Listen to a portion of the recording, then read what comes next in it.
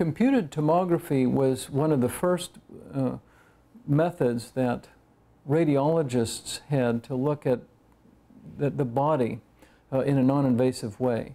And we still use computed tomography to look at some structures in the body. It can also be used to find areas where there's been a recent bleeding in the body. For example, in the setting of someone that's having a stroke and you don't know whether they've had a bleed into the brain or a clot instead. CT scanning can be an important tool in resolving that kind of medical distinction that would all affect how you treat the patient.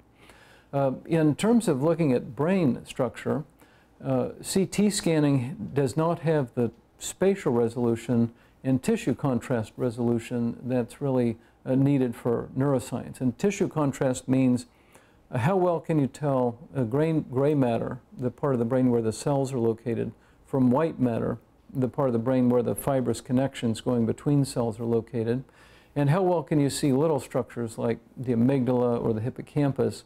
MRI has terrific spatial resolution and can get almost to the spatial resolution of what you could see in a brain tissue, looking at it grossly, whereas CT scanning has relatively low resolution, and so you can't see individual structures so well.